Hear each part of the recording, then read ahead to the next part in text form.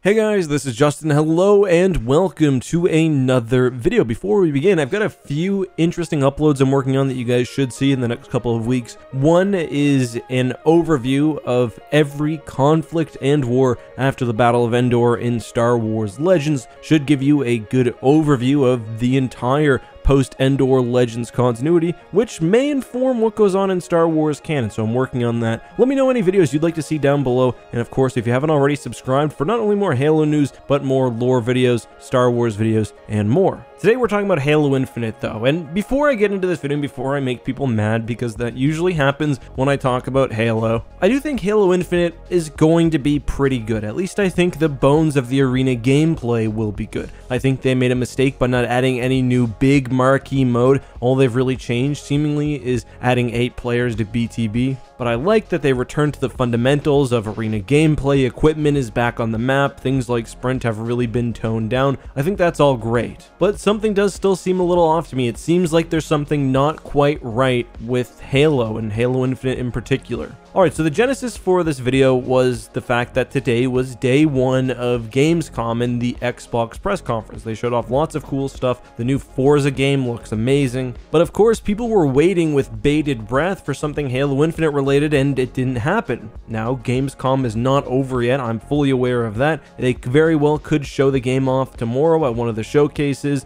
but the fact that they didn't have anything at the Microsoft event when Halo is the biggest Microsoft property around is a little strange for me. Halo should be something that Microsoft wants to attach to their Xbox brand at any chance they can. If they're going to talk about 2021 and 2022 for Xbox, you better have Halo Infinite there, especially because it is supposed to be the largest and most played Halo game of all time with 10 years of content and, free-to-play multiplayer. You would really think that Microsoft would want to make a big deal about Halo, but they didn't today. Again, it might show up tomorrow, but they didn't, and 343 also didn't let us know that, which I personally thought was a bit surprising, because they usually do a good job of tempering expectations. But to me, this sort of weird handling of Halo and its marketing is something that's been going on for a while, and I don't think we can lose sight of the fact that Halo Infinite was supposed to release last year. Halo Infinite was originally a 2020 release title, but it was pushed back, probably largely because it just wouldn't have been finished in time. I think that's fairly obvious based on the technical flight. It just wouldn't have been ready if this is the state of the game this year. Not saying that it's bad necessarily,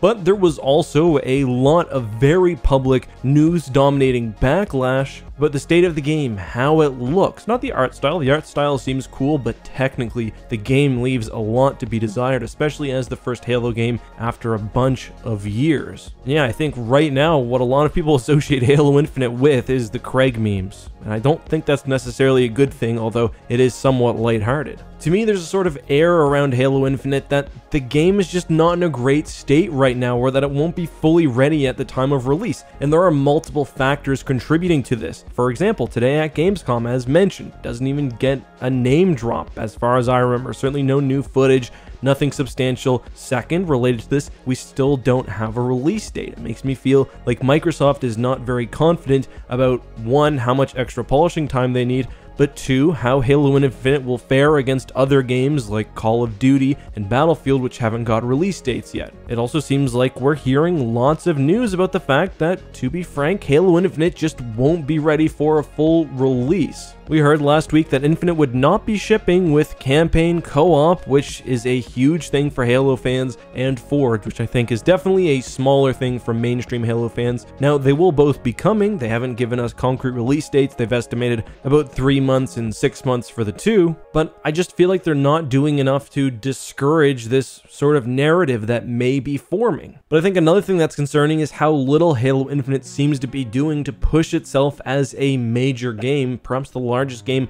of 2021, coming out in 3 months probably. Now, I'll admit, I'm not a marketing expert. I will say I got an A+ in my Bachelor of Commerce Marketing class, but that was a joke. I'm not a marketing expert, I'm not a game dev expert, but just going off my gut instinct, it feels like we should be getting more. And I gotta say, This is something you don't realize if you're one of those people who follows every single thing online. If you're constantly on the Halo Twitter, if you're reading the Halo blog posts, etc., you may not realize how little it seems Halo Infinite news is really making its way to the general population. I pretty much have a friend group of we can get 16 of us in real life who are still good friends, and we grew up playing Halo. We started at Halo CE. During the pandemic, we had several big Halo play nights over Xbox Live and PC, and it seems like none of them have any clue what's going on to Halo. A lot of them don't know if it's released yet. One of my friends thought it already had released. I just feel like the marketing is making no impression, or the lack of marketing really is not doing a good job of bringing hype up around the game or bringing notice to the game's release later this year.